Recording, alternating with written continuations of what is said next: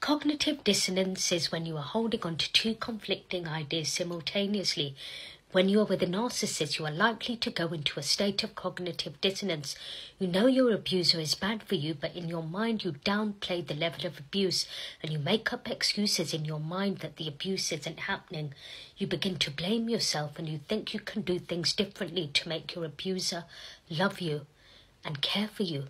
In order to break the cognitive dissonance and the tricks played on your mind, start journaling and writing down all the things the narcissist has done to you and think with logic.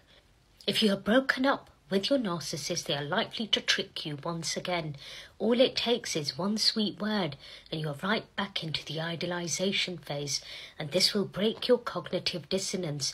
I urge you to journal and look back at all the things your narcissist has done to you so that you break the denial and come back to reality.